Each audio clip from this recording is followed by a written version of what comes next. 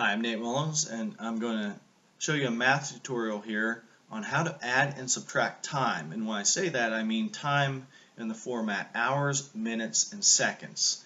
And you'll learn how to do this in grade school. And a lot of students struggle with this, and a lot of adults too, and there's a reason for that. And why is this difficult when we're adding and subtracting time in that format? Well, it's not because we're stupid, it's because we've been trained all through our lives and all through schooling to think in terms of base 10. It's sort of like our mathematical language in that we use the digits 0 through 9. Well, when we're doing time, there's 60 minutes in an hour, so that tens digit, there's 6 tens of minutes, and likewise there's 60 seconds in a minute, so there's 6 tens of seconds in that minute, and because of that 6, we're using a base 6, and so in base 6 we only use the digits 0 through 5. If you're into computer programming and you know something about the binary code, that's a base 2, so you can only use 0 and 1. Like 1 would be 1, but then when you get to 2 that would be 1 0, and 3 would be 1 1, and then when you get to 4 that would be 1 0 0. So I'll give you a little bit of a crash course in here in converting to base 6s so that you can do these calculations. And it also makes it confusing because we have to switch back and forth between, the ones digit still going to have a base 10, but then the tens digit in the seconds and minutes is going to be a base 6. So we're switching back and forth to make it even a little bit more confusing. So I'm going to give you a crash course in here. How do we convert to base 6? I really hope you don't drive like that, maniac. Okay, take a number. We're going to take one that's less than 36, because when you get to 36, that's 6 squared, or 6 to the second power, in which case you're going to have a 3-digit outcome. So we'll just say when you're adding just a few times, you're going to get a number less than 36. So that first digit is going to be the number of times 6 goes into that number, and the second digit is going to be your remainder. And that's, again, we're only going to be seeing numbers 0 through 5. You're not going to see in the tens, if you're looking at a clock and you're looking at the tens of minutes, you're never going to see a 6, 7, 8, or a 9. It can only be 1 through 5, or 0 through 5. So 0 through 5 is just that. Now, first digit, number of times 6 goes into X, second digit, remainder. Okay, now when you get to 6, that will translate to a 1, 0, because when divided by 6, that's just 1 6 with no remainder. 7 divided by 6 is 1 with the remainder of 1. 8 divided by 6 is 1 with the remainder of 2, all the way up to 11 divided by 6, that's 1 with the remainder of 5. Now when you get to 12, you don't write 1 6, you write 2 0. You carry 1 over, just like you would in base 10 when you're at 9 and you go to 10. So your 12, that's 2 6s with no remainder. 13 divided by 6, 2, number of times goes into it, with a remainder of 1. All the way up to 17, if you divide that by 6, you get 2 with a remainder of 5. So that's the formula here. And then when you get to 18, that's 3 0. When you get to 24, that's 4 0, because it's 4 times 6.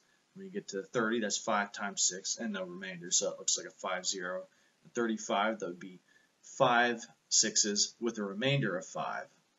Now, when you get to 36, it's going to look like 100, or just 1 0 0. So you're going to get a 3-digit number for anything 36 all the way up to 215. Now when you get to 216, you're going to get a 4-digit number, because that's 6 cubed, 6 to the third power, which is going to be a 216 itself. You'll see below here in just a minute. But you're likely to, in our calculations, we're only going to be worrying about this, but just theoretically, if you're adding up a bunch of times, say you have to calculate links of songs, for instance, in a playlist, and you're not around your iTunes, which automatically does that for you. So if X is 36 all the way up to 215, you're going to have a 3-digit outcome. And the first two digits are the number of times that 6 goes into that, but then that's converted to a base 6. And I'll show you exactly what that means. What the heck does this mean anyway? I'll show you just below. And then your third and final digit, just like up here, is going to be your remainder. So, for instance, okay, 36, that's 6 squared, or 6 times 6. But you convert that 6 to a 10, and of course you're multiplying by 6, so you add that 0. Just like when you're multiplying by 10, you add another 0. Since we're in base 6 here, we multiply by 6, we tack on another 0. So it looks like our 36 is going to look like 100, or a 100 anyway. 42, that's 7 times 6. Well, 7 from up here looks like a 1, 1. So 7, 1, 1, and then times 6, add the 0. 48, that's 8. That looks like a 1, 2 times 6. You tack on another 0, or 1, 2, 0. And so on, all the way till you get to this. And then when you get to 72, that's 12 times 6, and your 12 looks like a 20 from up here. Times 6, you tack on the 0, it looks like 200, or 200 anyway, and so forth. Now, when you get to a different power, when you get to 216, that's 6 cubed, and of course, just like in base 10, 10 cubed is 1,000. 6 cubed in base 6, 216, that's a 3, it's going to be a 1 followed by that number. That power is the number of zeros that follows, so that's going to be look like 1,000, or 1000. 1296 is 6 to the 4th, that's 1 followed by 4 zeros. 6 to the 5th would be a 1 followed by 5 zeros. 6 to the 6th, 1 followed by 6 zeros, and so forth. So now let's do a couple examples. We're going to 2 addition and 2 subtraction problems here.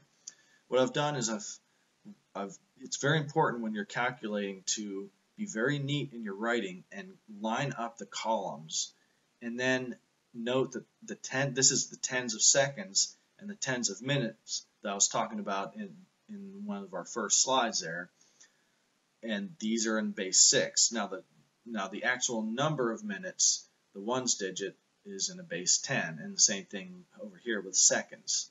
So we're going to add 4 hours, 54 minutes, and 32 seconds to 17 hours, 28 minutes, and 41 seconds. And I just have a note, when we carry things over, just to make it a little bit more clear. So let's do this calculation. 2 and 1 make 3. This is a base 10 column. You're not carrying over anything. Now 3 and 4, that makes 7. Now recall from the previous 2 slides ago, that 7 looks like a 1, 1. That's 7 divided by 6 is 1. That's the number of times it goes in. That's your carryover. You're going to carry over into this next column with the remainder of 1. And you write that remainder down here. So 7, again, 7 looks like a 1. That's 1 with the remainder of 1. That goes here. So we're back to the base 10 column now, your number of minutes. So 1, 4, and 8, that makes 13. Write down 3, carry over the 1. Now we're back to a base 6 column, the tens of minutes. 1 plus 5 plus 2 makes 8. 8 divided by 6 is 1, carried over here, with the remainder of 2, written down here. This column here, everything from here on out is base 10, so just 1 and 4 and 7 make 12, write down 2, carry over the 1, that gives you a 2 here, 1 and 1. So your final answer is 22 hours, 23 minutes, and 13 seconds. And we're going to do one more example involving 3 times, just to make sure you have addition down. So we're going to add 13 hours, 48 minutes, and 26 seconds to 4 hours, 14 minutes, and 52 seconds to 9 hours, 28 minutes, and 31 seconds. So 6 and 2 and 1, that's 9. Okay, not carrying over anything here. 2, 5, and 3, that adds up to 10. When you divide 10 by 6, you get 1. That's the carryover with the remainder of 4. So you write down 4 here. So you can get something 49. Now in this column, that's base 10. 1, 8, 4, and 8 all add to 21. So you write down the 1, carry over the 2. So these four numbers added up, 2, 4, 1, and 2, all add to 9. 9, when divided by 6, is 1, that's a carryover, with a remainder of 3. You write that 3 down here. Then, go over here, we carried over the 1, remember, so you add that to all these, you get 17. Write down the 7, carry over the 1, gives you 2. So your final answer is going to be 27 hours, 31 minutes, and 49 seconds. Or, since there are 24 hours in a day, you could also write it out as one day, and then that would leave you 3 hours, 31 minutes, and 49 seconds. Same difference, really. Now we're going to subtract, and there's a trick to borrowing. Just like when we borrow in regular subtraction, we have to borrow 10.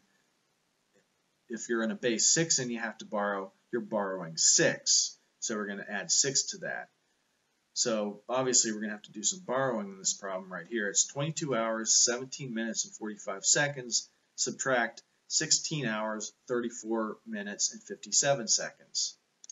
Okay, so 5 minus 7, we're going to have to borrow from over here, so this 4 becomes a 3. And of course we're going to have to borrow there again, but let's not get ahead of ourselves. Let's just worry about this, working from right to left.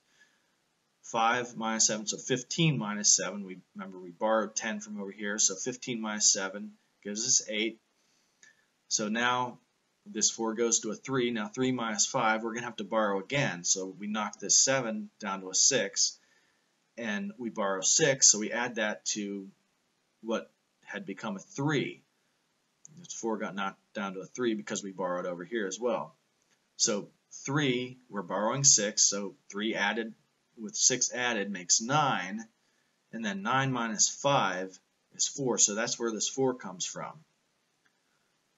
So going to the next column, well, our 7 becomes a 6 since we borrowed over here. 6 minus 4 is 2, no borrowing there.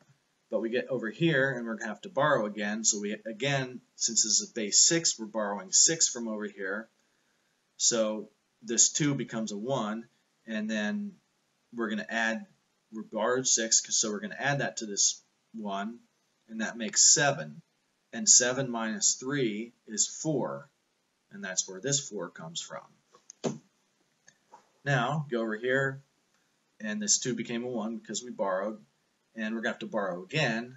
So this 2 becomes a 1, and you get nothing down here. And so 11 minus 6 gives us this 5. So 5 hours, 42 minutes, and 48 seconds is your final answer here. And just one more problem here, just to make sure you have the subtraction down. Again, it's going to require us to do some borrowing. So same deal here, except a different number. 12 hours, 27 minutes, and 8 seconds minus 3 hours, 51 minutes, and 14 seconds. Okay, just like the last problem, 8 minus 4, we're in base 10, so that's going to be 4.